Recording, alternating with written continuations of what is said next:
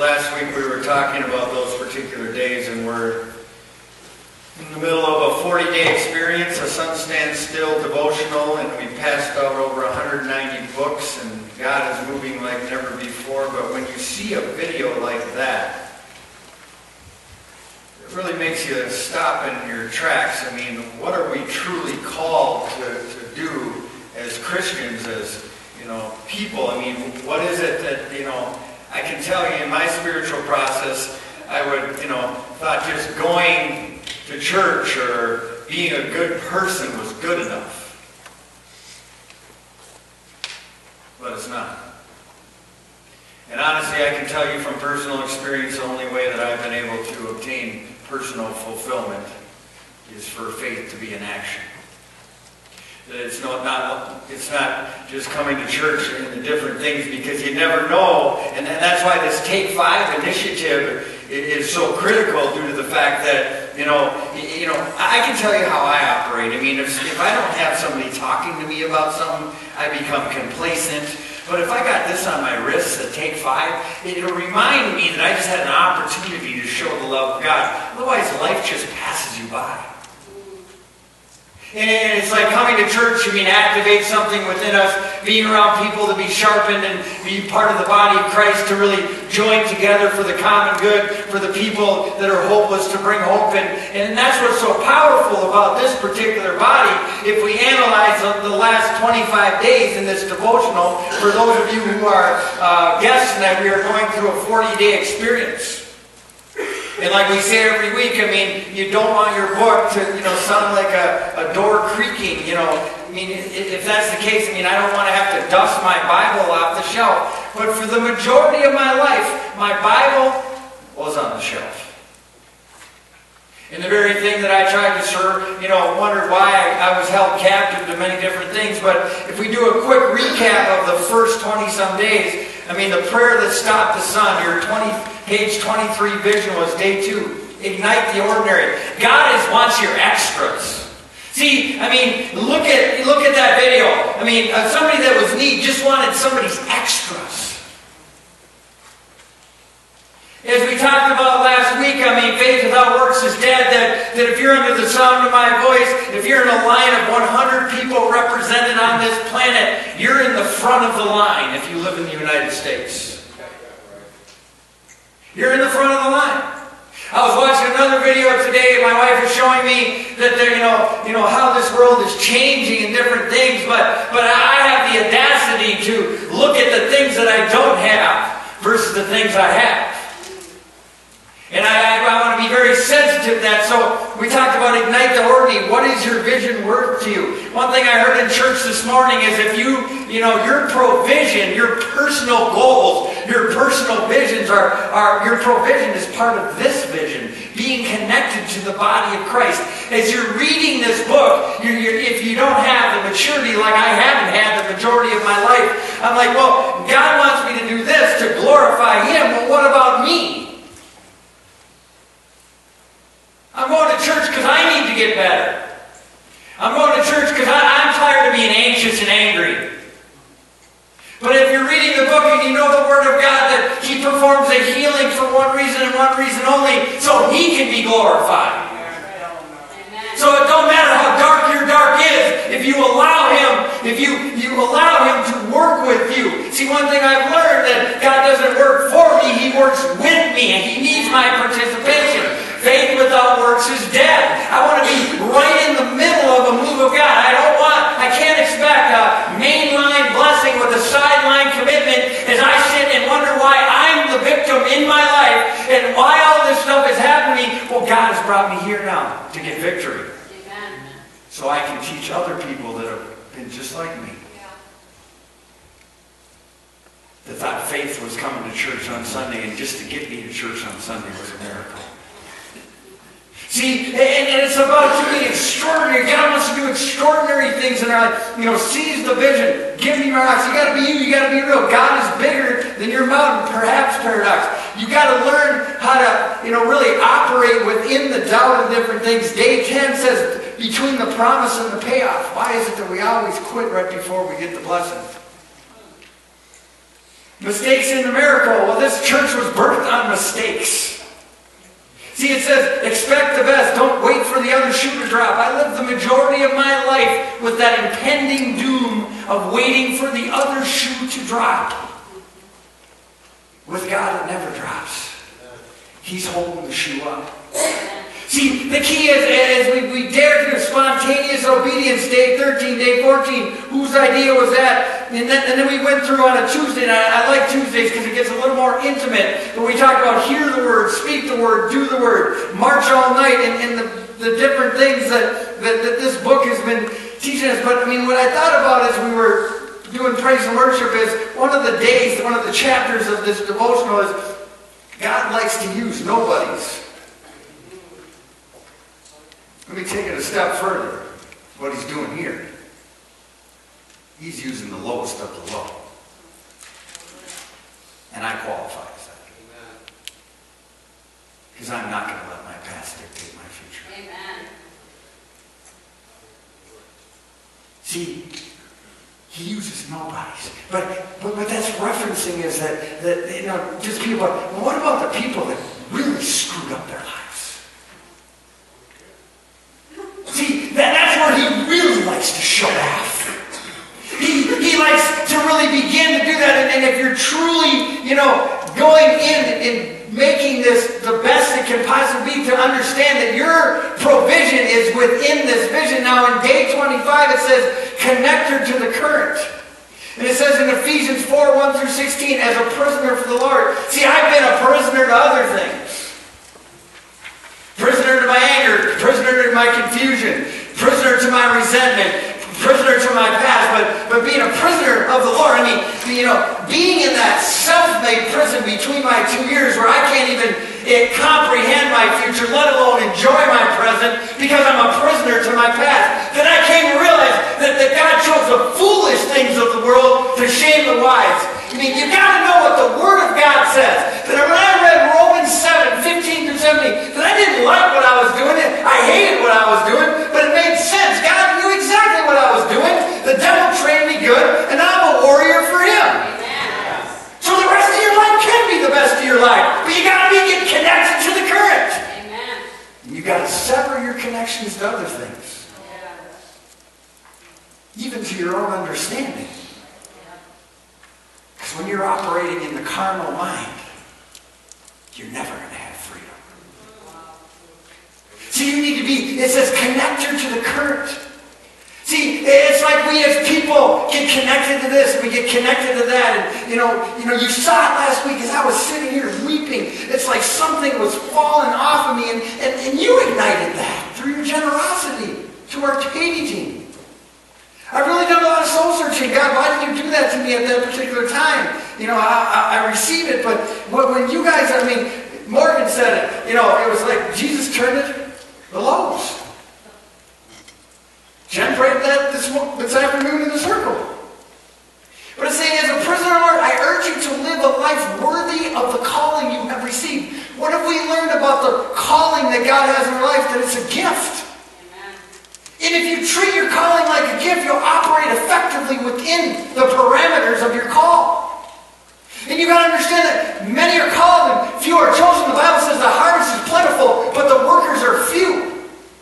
See, that we don't want to be an ineffective, unproductive church. We want to possess these qualities in increasing measure, as the Word of God says, so we're not going to be ineffective and unproductive. Then I don't have to fall and stumble anymore. And if I do, as Carissa said, I get back up quickly and keep moving. Sometimes stumbling in life is part of the process. It's just one more mess that God can turn into a message. But what it's saying here now is, I urge you to live a life worthy of the calling. So, was I worth saving? That's what I have to ask myself. Was I worth saving? See, the answer to that question is, how am I living? Am I living worthy to the calling that you receive? Be completely humble. See, if you want to continue to be exalted in the kingdom and in life, you got to stay low and stay humble, and He will exalt you. No matter how high He exalts you, you still have to practice humility, understanding the only reason you are where you're at is because of Him. Amen. And He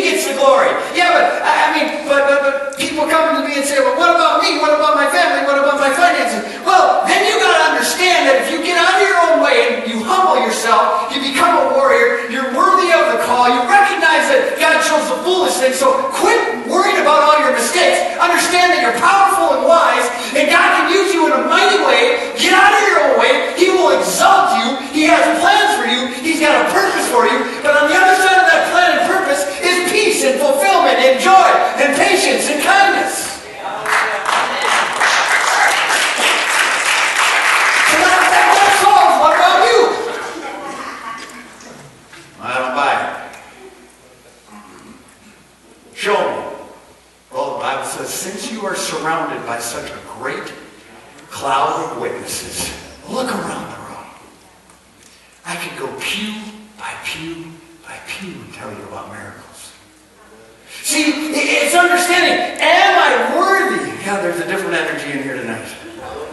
Be completely humble and gentle. Be patient, bearing one another in love. That means you're going to have to bear some things. But completely humble. It says, make every effort to keep the unity. So it's one thing to have the unity in the congregation. It's another thing to keep it. It's one thing to give peace and purpose. It's another thing to keep it. So that word keep it, make every effort. That means we've got to work for this. To keep the unity of the Spirit through the bond of peace. I mean, I love being, now check this out now. Listen to the word one. There is one body, one Spirit. Just as you were called again to one hope. When you were called, one Lord, one faith, one baptism, one God, Father of all, who is over all, through all, and in all. It's the ultimate authority in your life.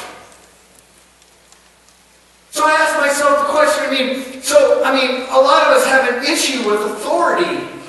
And then I read this next one in verse 7. It says, but to each one of us grace has been given as Christ apportioned it. So Christ distributes grace. Well, I was one of those EGR guys. Extra grace required. He had distributed grace upon grace upon grace upon grace to get me to where I am today. And I think you qualify as that too. I'm an EGR kid. I need it and still do to this day. Extra grace required. And he distributes it. So check this out now. You got to understand how God works. Verse 11. So Christ himself gave the apostles. See, God gives you people. How are you treating these gifts? Gave the apostles, the prophets, the evangelists, the pastors, the teachers. Why does God give us those people? Are we treating them as a gift? And as I meditated thoroughly on these 3 days, these 3 to 4 days, is the fact that God is a God of order. There are certain ways that he operates, and there are certain ways that he expects us to operate. There are parameters to what it is he's calling us to do. And this is one of them. That God gives you people, and you better know who your Moses are, your Joshuas are. And it says, why does God give us these people? The first reason what he does, to equip his people for works of service. Amen. Where do you find opportunity of service? Through your church. See, there's going to be no shortage of opportunity here, so that the body of Christ may be built up. So he gives us these people for work, to equip us for works of service, so we may be built up. The second thing. The third thing is until we reach unity in the faith. So we've got to learn unity. I don't think we came here because we had a lot of unity. And you've heard me say this on Tuesdays for many years. My relationships were screwed up because I was in them.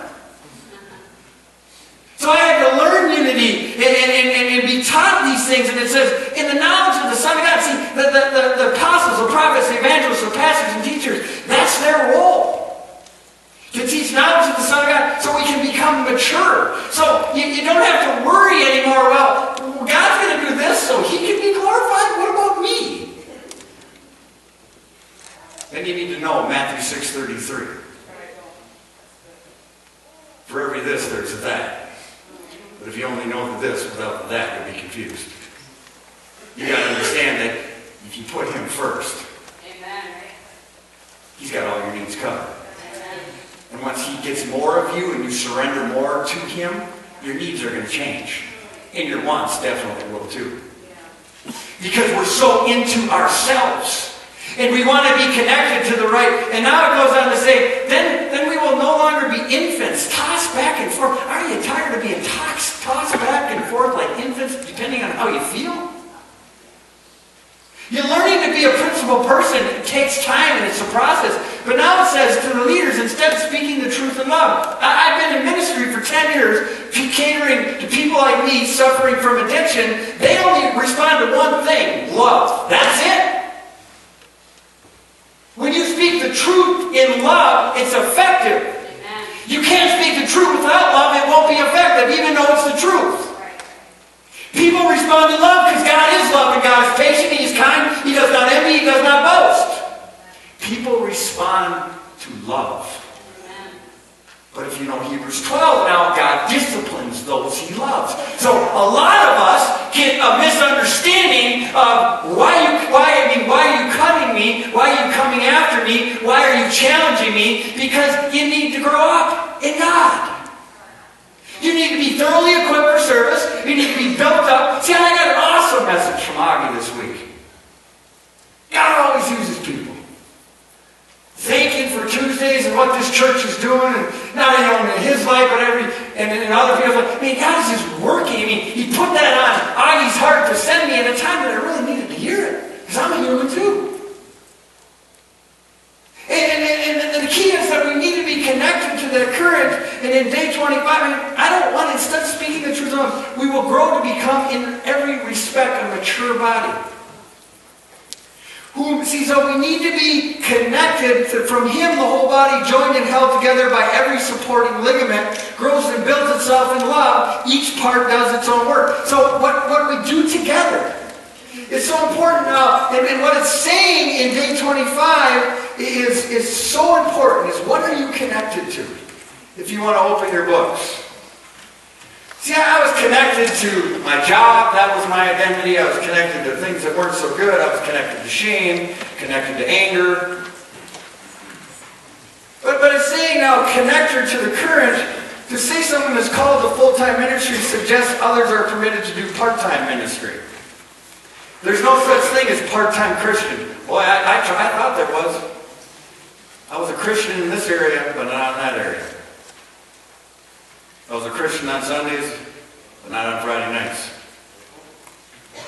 See, that's why a lot of us don't like to come to church.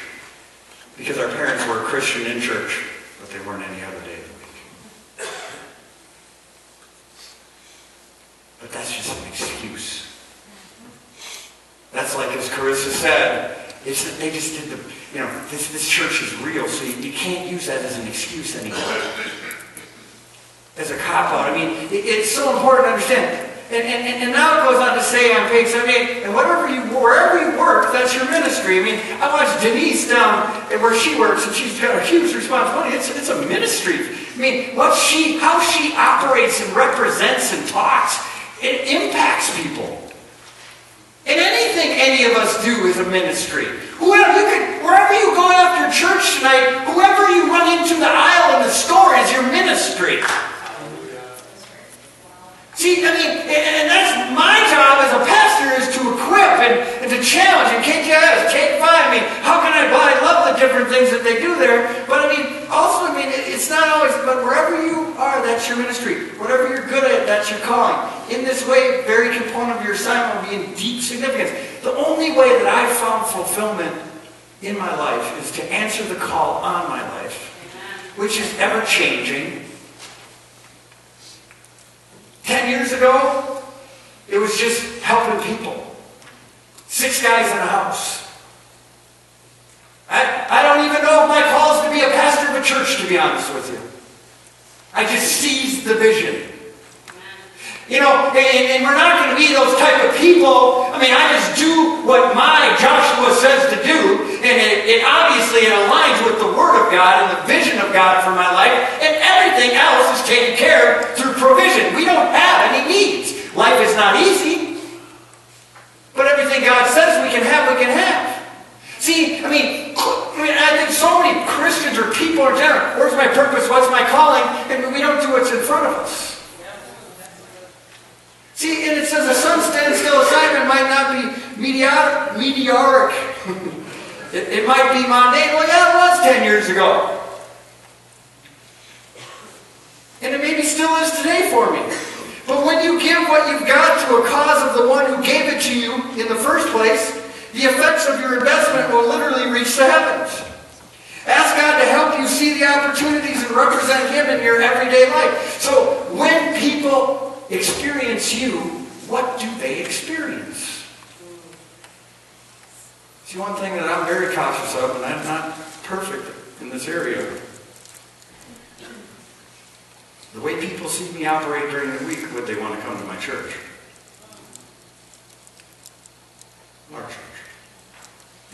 pastor of the church. See, it's so important to say that your profession is their pulpit. They are an image of God within the sphere of their influence. If God can trust you with the influence that's in front of you, He will continue to increase your area of influence in every area, not just your ministry, which should be your job anyway, no matter who your employer is. It's still your ministry. The Bible says, work as you're working unto the Lord, not for men. There should be something different about you at the office. I don't want to be one of those conformers anymore. I'm going to conform to this gossip talk. See, people don't bring stuff around me. And I'm not saying it's always been like that too. Now it's saying in day 26, confident humility. And this is a very, very timely word. And it says in Matthew 8:55 through 13. It says, an army officer came to him begging for help.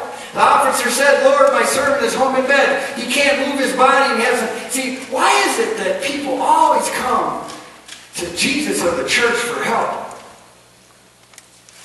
Even if they don't believe they come.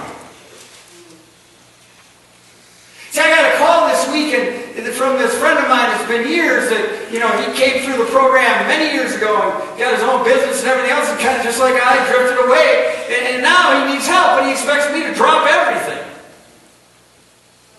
And I often think about Jesus. We expect him to drop everything. And he does it. And that's how good he is. And that's what he did here in this story. He said, this guy said, but there are some things that spoke to me. I've taught on this passage before that spoke to me at a different level here. It says, Jesus said to the officer, I will go and heal him. The officer answered, Lord, I am not worthy for you to come to my house. See, do we really understand the level of anointing of whoever it is that God has placed in your life to get your healing? Do you take for granted for what's in front of you? See, when my pastor comes around, I pay respects to him. We went and laid hands on Candace. I know how valuable his time is for him to do that. And that's what this soldier is saying. He knows that Jesus' time is valuable. And he says, I'm not worthy for you to come into my house. You need to command it. See, but then he's got confidence and humility. But check this out. Now, if you want God to operate in your life in the way that He is capable of operating, there's certain principles we got to follow. I too am, first and foremost, God doesn't have to do any of this stuff that He's done for me. He does it because He's God and He's love. And I got to come to the realization that the majority of the people that have helped me get to where I am today didn't have to do that. They did it out of the kindness of their heart, but this particular person understands that. Hey, I know how powerful you are, Jesus. Just heal him. I'm not worthy to come out. He says, I too am a man under authority. So now, look at the authority change. You've got to be under authority.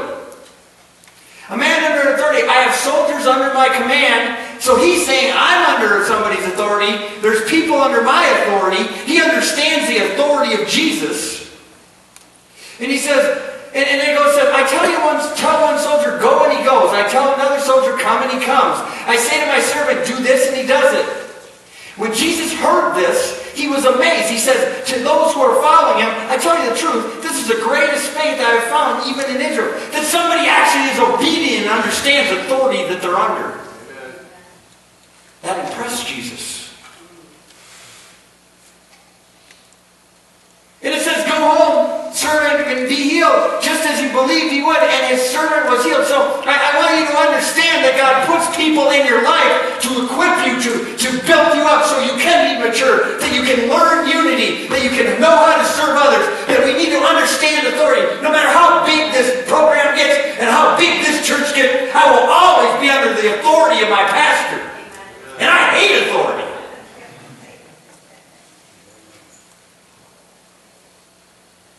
But that's why we are where we are. That's why that guy just got healed. See, that's how God works. Joshua took his team. See, and told them when to go and when to stop and do this. I mean, I've had to do that for many years and will continue to do it. The day that I stop doing that, we're in trouble. This church will be gone. See, and it's very difficult, and that's where I love it when God takes people that absolutely despise authority because of childhood issues, takes the nobodies like me and turns them into a somebody for him, and he says, well, yeah, I know he's got an issue with authority, but that don't matter to me. He's got to play by my rules now. Ooh, that made me cringe.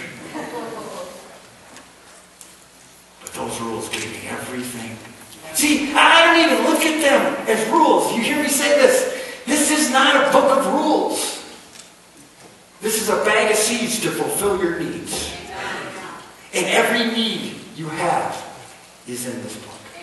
See, we've got to understand that how God works is, being confident in humility, and that's what it's saying here, confident in humility. Praying audacious prayers and walking bold in faith obviously take confidence. But healthy confidence is born with genuine humility. The two must work in tandem. Confidence without humility is arrogance. Humility without confidence is timidity. Confidence and humility are both biblical, and they're equally essential for the life of faith. Jesus offers to abort his scheduled ministry. When God calls you to do something, it doesn't matter about your plans. Jesus even had to change his schedule. Let me tell you, he changed his schedule many times for me. Aborting scheduled ministry activities to make a house call and heal the servant, but the commander suggests an alternative. Now, this is the man who says, I'm under authority, there's people that are under my authority, and I respect your authority. I respect your authority to the level that I know you can heal my servant. And that servant must be pretty valuable to him, and he must respect his servant because he says the guy does whatever needs to be done. And that's why he's going to get his healing, because he's within the parameters of how God works. You can't expect a healing unless you're within the parameters of how God works. See, the nine went and got healed, but one turned around and said, thank you, Jesus, and he became whole. Didn't forget where he got his healing. See, get around somebody that can really excite and ignite the Word of God in your life so it's living and active. It's just not, why does he keep referencing a bag of seeds to fulfill his needs? I don't even know what that means. These are basic instructions before leaving earth. And how you leave earth will matter with these basic instructions the closer you get to leaving earth. See, it's so important that understand here it says that the textbook lesson in audacious faith bolstered a confident humility. Lord, I do not deserve to have you come under my roof. Humility. But just say the word and my servant will be healed. Confidence.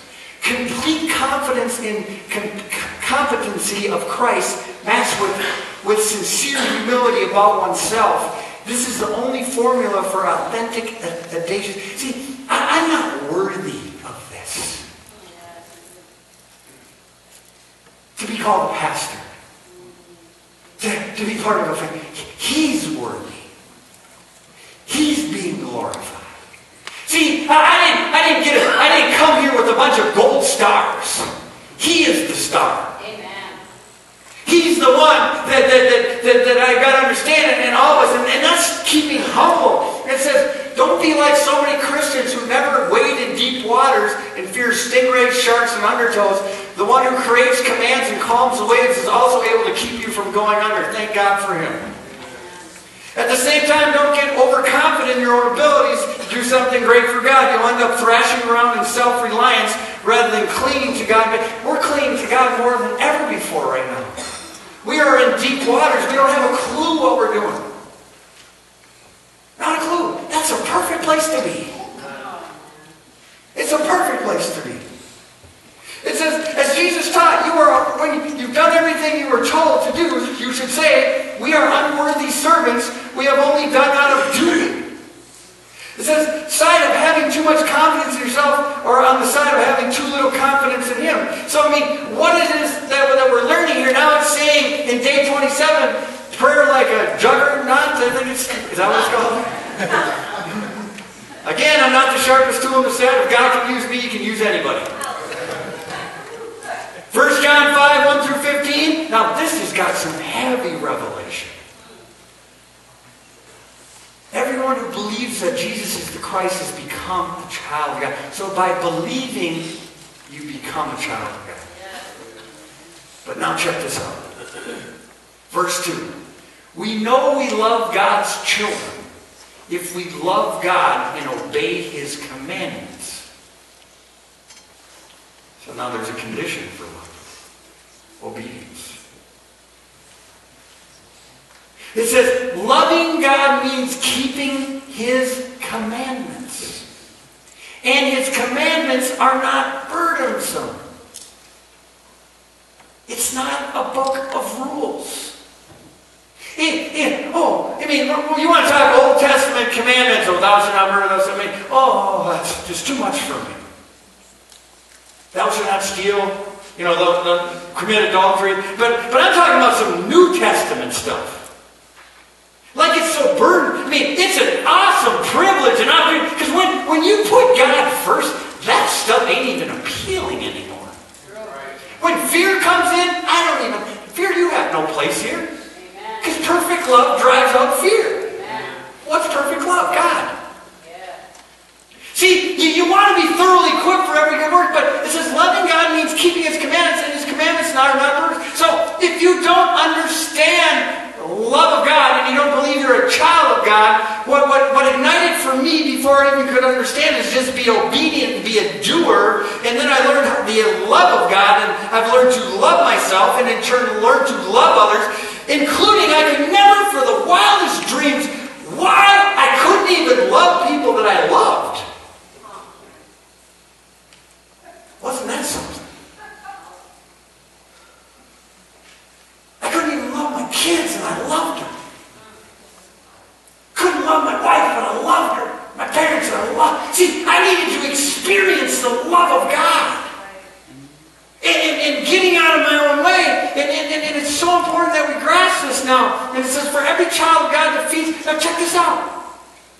Verse 4, for every child of God defeats this evil world. So now, how do you defeat your past, your present, and your future, your thoughts, your emotions, and your will? It tells us that for every child of God defeats the evil world. Now, are you a child of God? It says, yes, you are, by believing. But it's also saying you will know God's love through obeying His commandments. That means keeping His commandments, and those things. And they're not supposed to be designed to hurt or punish you or make you have to live out. I can still live outside of the box.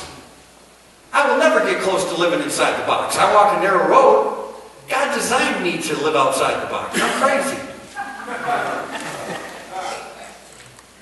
I'm on fire for Him. But I'm fire for some other things too. But I'm not going to stop being me, then that would be a disservice. But now it's saying, now this prayer, and it says now in day 27, it says, has your prayer life been changing as you've been working your way through the Sun Stand Still devotional? I hope you're beginning to pray with more boldness and more faith.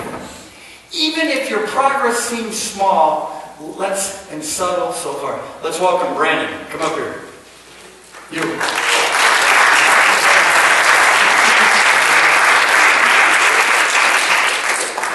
See, I got a little victory testimony on his prayer life this week. Orange mic. Want to grab that one? You know more about the mics than I do. You know nothing, so I know. Tell us about your prayer this week.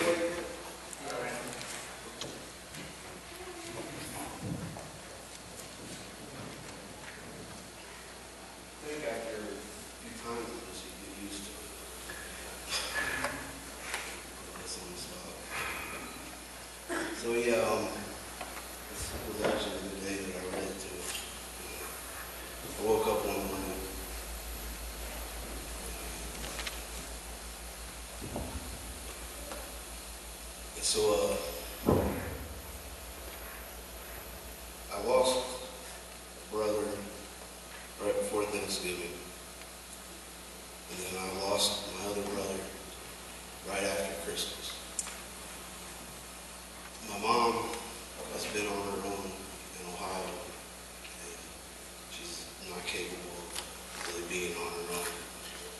So the only other option was her going back to a rest home, which we fought for 4 years to get her out of.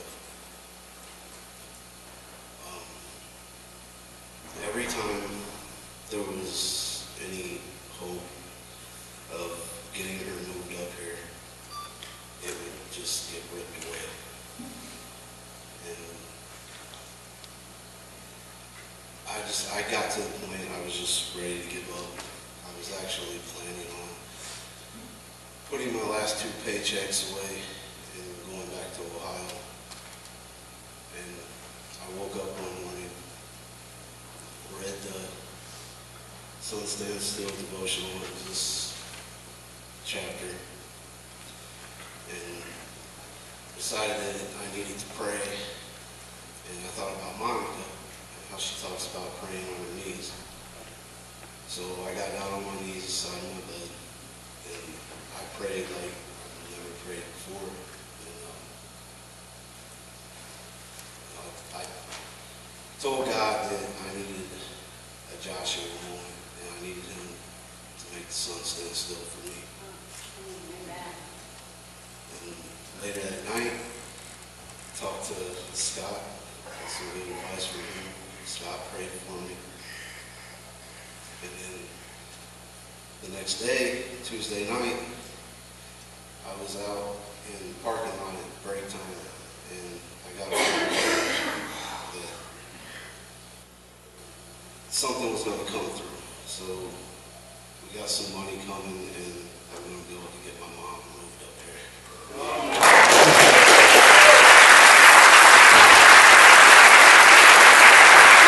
Now, here's an example. 2 deaths, uncertainty, and if we had time, we'd get into the struggle they had with his mother down there. He's all she's got left. Amen.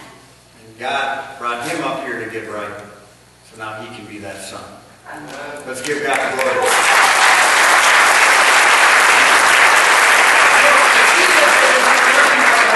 Praise and worship team, can please come up. It's saying, there's testimonies like that all around. It's wrapped up with urgency. It's filled with possibility. Most of us, a whole new way to pray. But some of us know what it's like to pray in certain times of our lives, a very serious prayer. What if we learn to be that serious about prayer all the time? See, one thing I think that we don't think our prayers are heard because, number one, we don't know authority, we don't know this, we've done so many things in our past, we don't even know if we believe God. But I'm here to tell you, your prayers are answered if you're under the sound of my voice, no matter what your belief system is. Somebody prayed for you to get here if it wasn't you yourself. And prayers are very powerful and effective. And it's saying, I call it by praying. And it says, a juggernaut is defined as a large, overpowering, crushing force of motion. See, my mom prayed for me. That's why I'm here. And it says, notice what it doesn't say is we ask, this is very important. If we ask anything we desire, it doesn't say that. Or if we ask anything audaciously, but if we ask according to His will. Now you got to understand, if you're asking for something and you don't get it because it's not going to be good for you, God knows better than you do. So this is where a lot of people, due to lack of maturity, including me along the way, didn't understand this. In other words, God wants our agenda to align with His will. Our audacity must be in sync with God's purposes. Praying this way reconciles your dreams with God's actually find in the Bible. At some time, it will infinitely expand the scope of your hope. When it comes to standing on God's purposes and promises, why shouldn't we push the limits and aggressively pursue new territory? That's what's happening right now in this church. Prayer in the arena where our faith meets God's abilities. And there's never going to be a moment when audacity of our faith surpasses God's capacity to respond. That's why timid prayers are a waste of time. And they are misappropriation of the authority as believers in Christ. It may take some adjustment to get in a place where extraordinary prayers become ordinary in our lives. It may require us to flex some muscles we didn't know we had. But the Bible leaves us without excuse. We're strong in the Lord, and it's time to put those muscles to work. In what area is God calling you to do something big? Pray about it today. See, it says in day 28, build your case. See, today I can stand in front of God under somebody else's authority and the ultimate authority. Doing the best job I possibly can when it comes to obedience and sacrifice. God wants your time, your talent, your tithe. And I can build my case, and so can you, in front of Him. See, when you start praying scriptures, you're coming in agreement to what it is. I said a powerful prayer for somebody in church this morning, and I felt the Holy Spirit heavy because I was praying scriptures over him. Praying promises. Joshua's bold request was based on a promise that God had made him. In each of these scenarios, one of God's servants is reminding God of something He did. See, it's not that God forgot, but be bold and say, God, just like You took care of this, I need You to take care of that. And whatever requirements You have of me, I'm willing to do it. And it says the promise He made concerning the future. What's the reason for this? Did God forget? Does He need an administrative assistant? Reminding God of His promises isn't about giving Him new information. It's about experiencing transformation. So whenever I get in a pinch because of life on life's terms, I remind God, God, You told me that everything works together for the good for those who love You and have been called according to Your word. God, You know I love You. I know You love me. And for the best of my abilities, I think I'm walking on my purpose. That's transformation. See, when things get a little ugly and, the world is falling apart, I say to God, You said to me that I need to be confident of this very thing, that once You start something, You're going to finish it. When my finances fall apart and I don't know how I'm going to pay my bills and I got more things and I've done my talent and tithe, I got to say to God, in Luke 6:38, You say, the measure I use will be measured to me. See, it's like, that's transformation. You're in sync with God. By going back to the Word of God, it says, and recalling His promises and the pattern of His actions. God, You did this. Why am I tripping, man? This ain't nothing like that was. This mountain ain't even quite anywhere near the size of that one that You triumphed over through me. See, it's not so much about reminding God, it's reminding yourself. See, we need those subtle reminders, and that's why God puts Joshua's and Moses in our life. So when we become terrified and afraid, it says now, by going back to the Word of God, it says His promises and pattern of His actions in the past, your boldness is stirred. Your desires are aligned with God's purposes. The promises of God are integrated in the fabric of your faith. And God doesn't want you to talk to Him, obviously out of respect, but be bold. I assure you, however, that building the case before God is biblical. It's practical. I've seen it transform the prayer lives of thousands of Christians who are tired of praying to God about the same old things in the same old way. By building a case before God, you can approach Him with audacious faith because your prayer is based on a solid foundation, which is the Word of God. God, would You multiply that same kind of provision for my family right now? So, here it is. I heard Morgan talk about it. Jen prayed about it. We must need to talk about it because everybody else is talking about it. Now it's on page 88 of the book. It says, Lord, I'm low on resources. One time I read in Matthew 14 how You fed over 5,000 people with 5 loaves and 2 fish. God, would You multiply that same kind of provision in my family right now? Now, if you're operating within the parameters of His principles, with His love all over you, He will do that. In fact, even if you aren't, He does it sometimes. Because He's trying to get your attention that He's real. Even you didn't really believe me and I still performed the miracle in your life. Why you doubt me now, He says.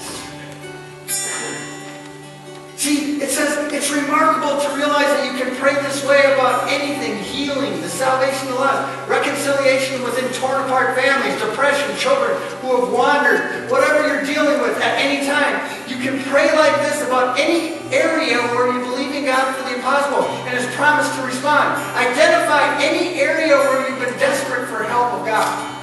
Find a legitimate rationale for the Bible. Why would God want to answer with a yes and build your case before Him? Devin, come here.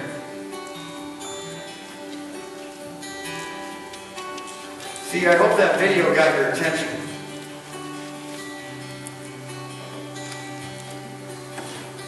See, I don't have a problem helping out family members. And I know you don't either. This family's been faithful to us in this congregation. Your mother's been diligent with her time and her talent and her tithe. She's dragged you to church many times. I don't know if you're screaming or kicking, but every time I see you, you got to smile. I want to show you right now what your family means to this family. See, a little over a month ago, his mother, who's Allison, had a stroke and hasn't been able to work, and their mortgage payment's due this Friday. And I want you to see this family. See, it's one thing to help somebody else that isn't trying to help themselves, but it's another thing to be a privilege to help a single mother that has always put 2 pennies together to put food on the table and provide a good life for her son. But tonight, I'm asking for us to pay that mortgage in a month's worth of groceries, which equates to $1,500. And if the ushers would please come here, I want you to see, as your mom, who couldn't even talk 2 weeks ago, let alone stand, is going to sing the songs with the power of Jesus. I want you to see this family respond to meet your family's need. You can write checks to the church. Regardless of what you do, we're writing a check for $1,500. Because they're not going to suffer. Hallelujah. I want you to see your family respond. Please stand and come up and give if you feel the need. Thank the Lord. Let us thank you, Jesus, for today.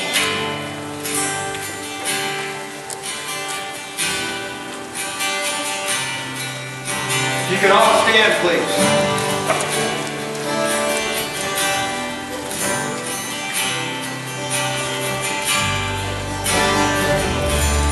There is power in the name of Jesus. There is power in the name of Jesus. There is power in the name of Jesus.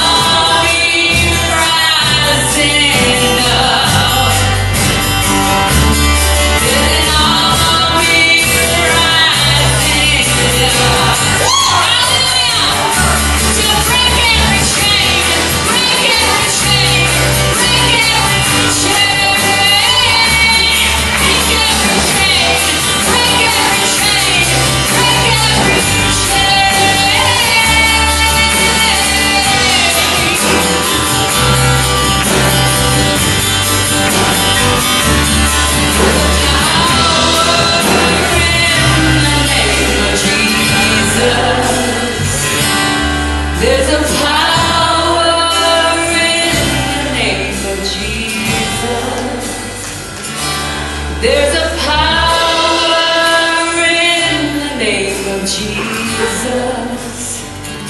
to break every chain, break every chain, break every chain.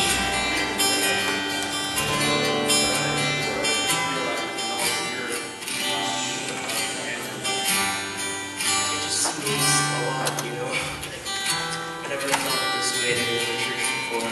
It's really kind of hard for me to be up here, but I really do appreciate it. Thank you. Let's give him a hand.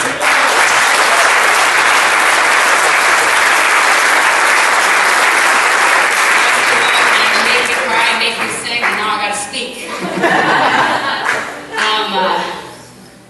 Well, I stand because of Christ. I live because He helped me live. Where I'm weak, He's strong. His strength is perfected in my weakness. On that bed when I was in the hospital, I claimed the Word of God over myself. Because I believe in it. And I know I'm alive today because of Him. And I will stand for Him till the day I die. No matter when it will be. It might be tomorrow. It might be 20 years. But I will serve Him. I thank you for your kindness and your love and acceptance. I tell you, I didn't think I'd be singing like that.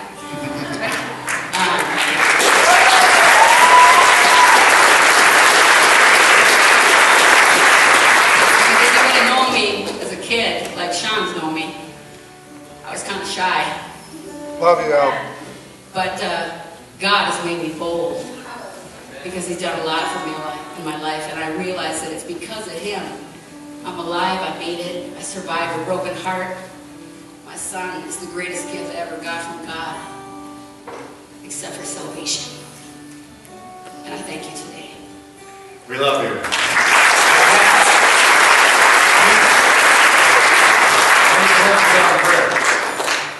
Close us out in prayer. Oh, Father, we just thank and praise you for this incredible blessing that you've done, the work and the miracle that you've done in Alice's life. I thank and praise you, Father, for the work that you've done in my life and the way that you've started to break those generational chains on my life. I thank and praise you, Lord, for Pastor Jeff and Monica, for their willingness, their obedience to serve you. And without that, all of us would be just blessed. And I pray, Father, that you would help us to go out and be Christ to others. Be Jesus. We thank you, Lord. Praise you for this wonderful ministry and the work that it's doing, Lord. In your precious, holy, mighty name we pray. Amen. Amen. We love you.